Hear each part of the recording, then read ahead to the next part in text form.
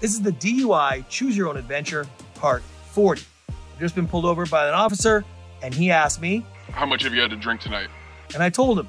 "Sorry, officer, I don't answer personal questions." But wait, now you've decided to do the field sobriety test? You must have chosen this part by mistake, right? Because if you know your rights that you don't have to answer questions, pretty sure you know that you're not going to be doing the field sobriety test and you're not going to be doing the portable breath test. So I think you made a mistake here. You've come to the wrong part. Go back, make a different selection, try again, have some fun.